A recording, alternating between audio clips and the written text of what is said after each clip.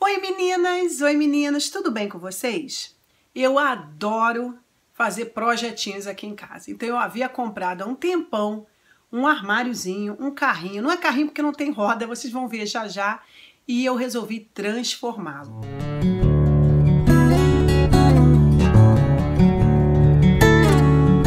Eu comprei esse carrinho aqui numa loja de usados. Acho que eu paguei 2 euros. Mas ele tá meio enferrujadinho, viu?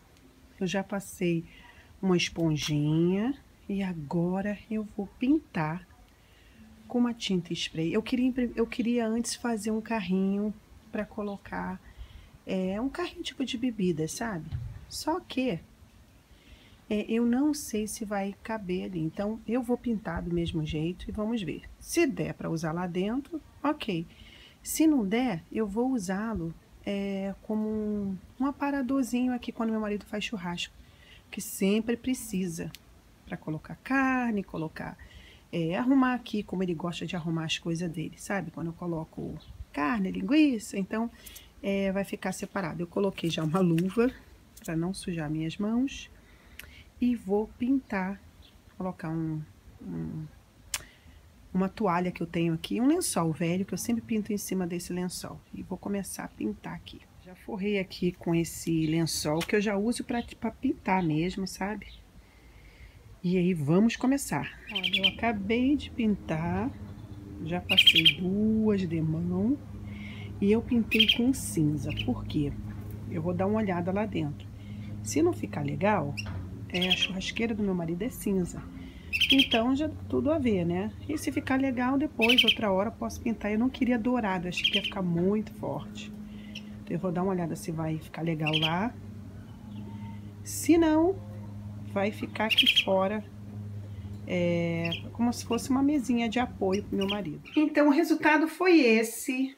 Olha, eu amei o resultado. Como eu havia falado, eu não sei se eu vou deixá-lo aqui, mas eu quis arrumar assim para mostrar ao marido e ver como é que ficou.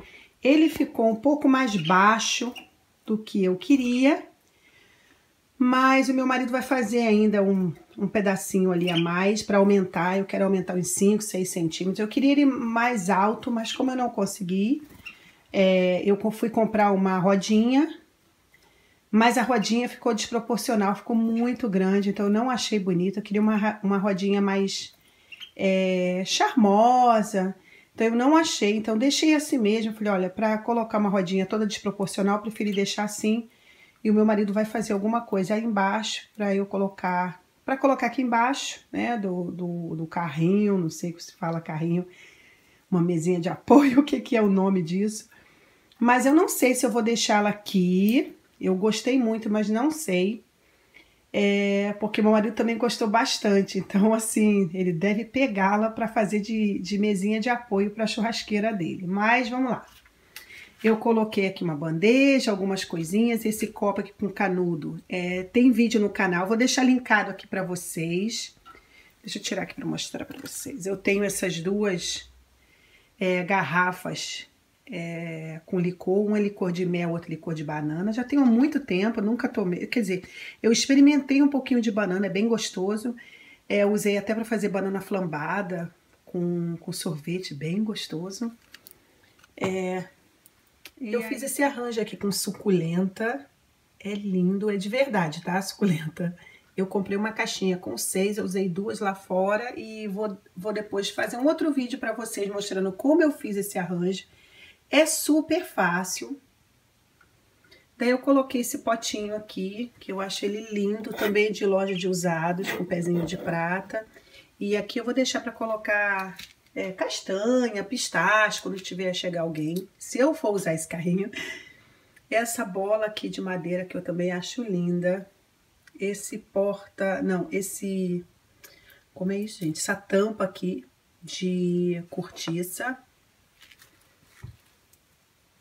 E aqui, aí botei essa bandejinha, que eu queria botar um tampo de madeira.